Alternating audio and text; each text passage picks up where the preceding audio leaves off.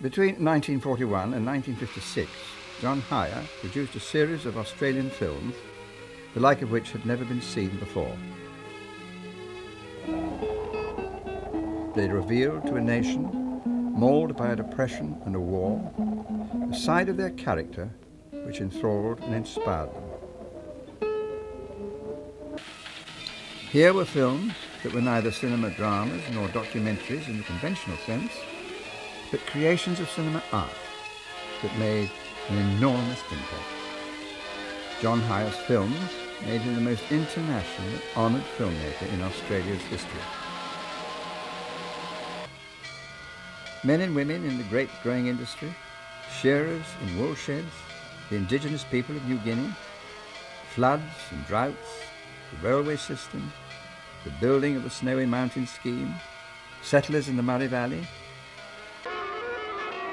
and the story of the man behind his most famous film, Tom Kruse, Her Majesty's Royal Mailman to Birdsville.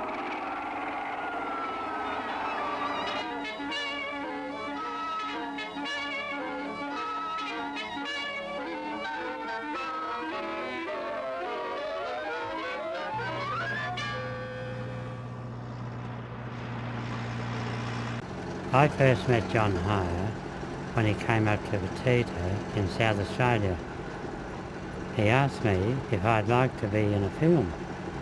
A film? Well, I suppose I could. My name's Tom Kruse. I'm the original one.